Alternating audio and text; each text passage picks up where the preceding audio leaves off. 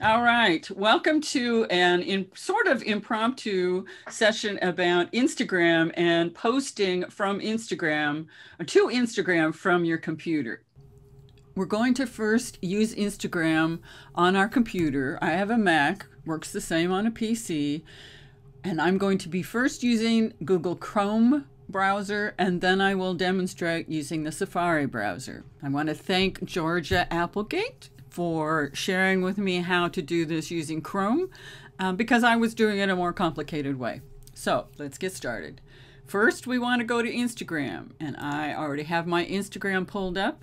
So first step, open Instagram and choose your profile. And that's the one that we're looking at right now with my name and my picture and the three across. That's not what we're looking at. There we go. This is mine. This is my profile. There's my little dog. There's my little dog. And there's my little post. So I have not used Instagram at all, except when we were getting ready for this session. So I made the first couple of posts from my phone, and then I did one from the computer so that I knew that I could do that. So here we are, as it says, I have 3 whole posts. All right, so the instructions for using this on Chrome is to right-click on one of your previous posts. And then down at the very bottom, it says Inspect. So click on Inspect. And then we get this that looks like a phone, and then we get all this gobbledygook over at the side.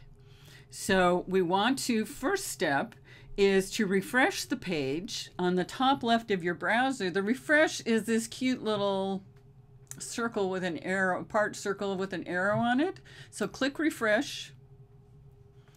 And now that I have refreshed the browser, I can use it just like on a phone, because now I have this circle or this plus button, and that's how we upload a picture. Now I'm going to get rid of all this gobbledygook over here and make it easier for me to use on my computer.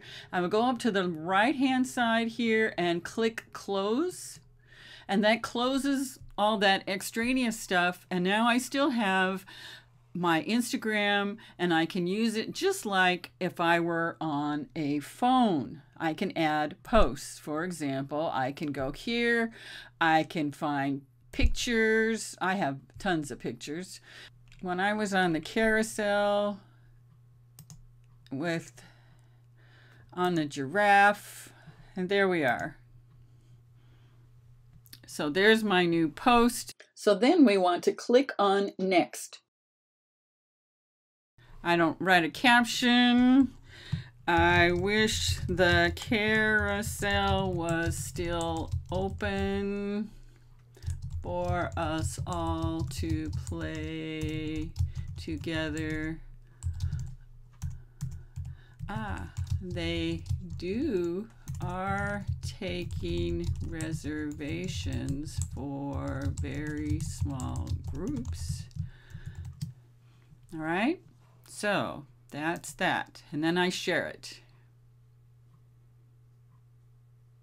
That's a pretty big picture, so we'll see. There it is.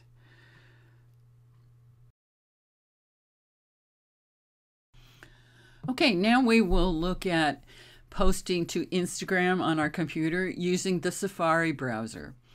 I've already got this installed, but I'll show you what you need to do. First of all, we're opened Instagram, and here we are. Look, AUW of Oregon has posted another. It's Black History Month, so they posted this nice posting. But we want to go to our profile, so I want to go to Nancy Brown, not just to my feed of all the things that other people are posting. So this is my page, my profile page for Instagram, and you'll see Nancy on the carousel giraffe that we posted when we were just on the Chrome browser. So now we're going to do it on the Safari browser to see how this works. So we have in the upper left-hand side of our browser, we select the Safari menu, and then Preferences. And on mine, it's the third down, Preferences.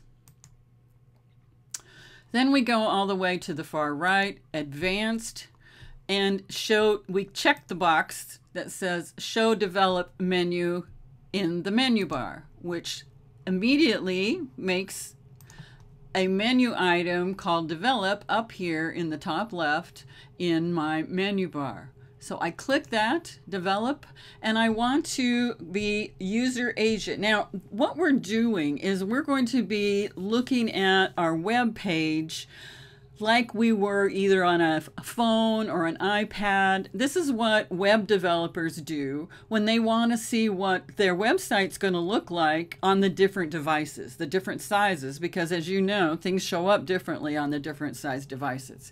So that's what they do use this for. We use it for something different. So User Agent, and then we're able to choose, do I want it to be like an iPhone, an iPod, an iPad mini, or an iPad? Well, I wanted phone. I mean, I don't really care. I just want it to show up with this cute little plus sign down here that allows me to post. So now we have that. I'm going to post something else on my account. Wow, 2 in 1 day. And it's a smile on a stick, and I'll choose next.